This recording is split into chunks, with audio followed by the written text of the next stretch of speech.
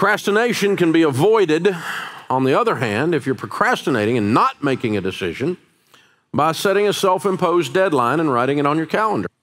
I'm not going to decide now.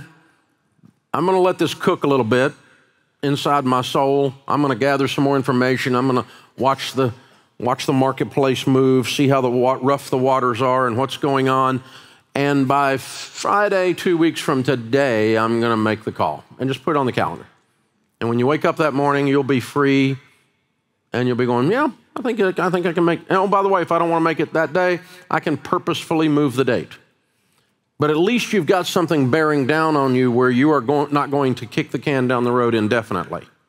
So you put a date on the calendar and that pops up on ding, ding. Okay, today's the day I got to make a decision. Am I going to keep this person? I gave him a little time here. I want to make sure it wasn't just me being emotional about it. And I think my initial thing was right. I think we're going to have to go ahead and deal with this. And I don't just put it off because of the pain. The pain that is inflicted with the decision is usually short term. The pain of not making a decision and letting things just languish is long term and devastating to an organization. Take time proportionate to the size of the decision. The more important the decision is, the bigger the impact of the decision, the more money is involved, the more people are involved, the more important it is, the more time you should take. And here's what's interesting. They flip-flop this. They spend a lot of time deciding which flavor of gum to buy. And they impulse a new Porsche. You got that backwards. You want to spend a lot of time analyzing an expensive purchase. You want to spend a lot of time analyzing a 5-year lease that you're negotiating, that you're going to enter into on a building. That's a big deal. That's going to be with you for a long time. But don't spend the same amount of time analyzing copier paper. So short, easy little baby decisions, make them, close the loop, get that out of your life. That lowers your stress level and opens up your bandwidth to spend the proper amount of time on the big things. So make the little decisions quick and get them off the plate. Get rid of the mosquitoes so we can shoot bear. Get after the big stuff.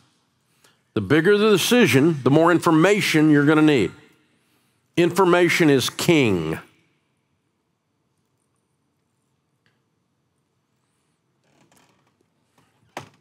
There's a saying, Roger Urey, who wrote the book Getting to Yes, talks about the negotiation for the ending of the war at Vietnam, some peace talks that were done. He talks about the Camp David Accord, and he talks about several major negotiations. And one of his key things in any negotiation, it's the consummate book on negotiating, his key thing is he with the most information and he with the most patience in a negotiation generally wins.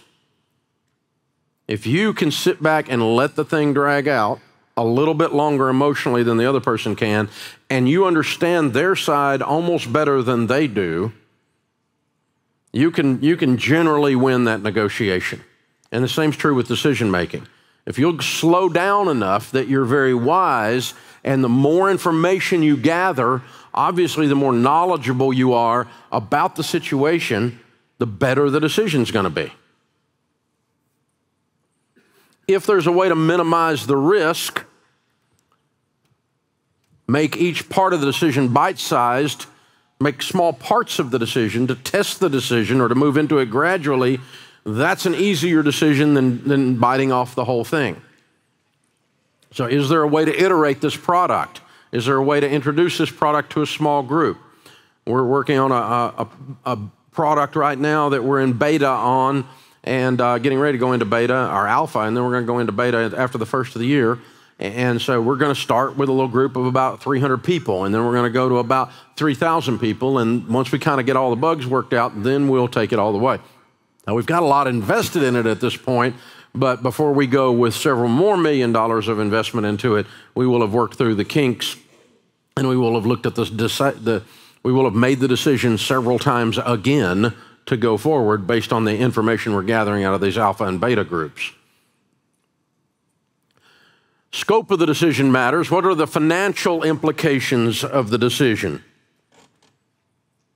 The biggest mistake people make in business, particularly small business, is they do a James Bond decision, I call it.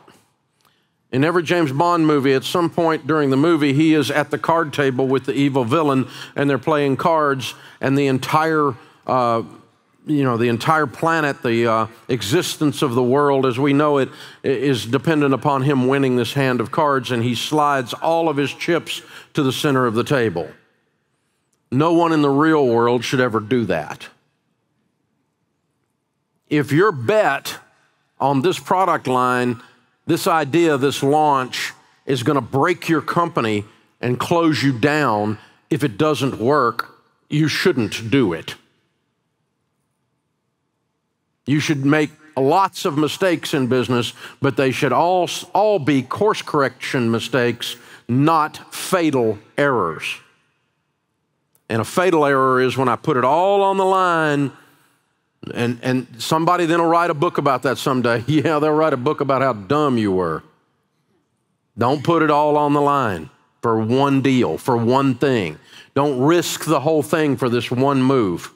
You work too hard to get to this point to lose it all on one stinking decision. You don't need to be James Bond. Just play the hand, play the hand, play the hand. A little bit at a time, a little bit at a time.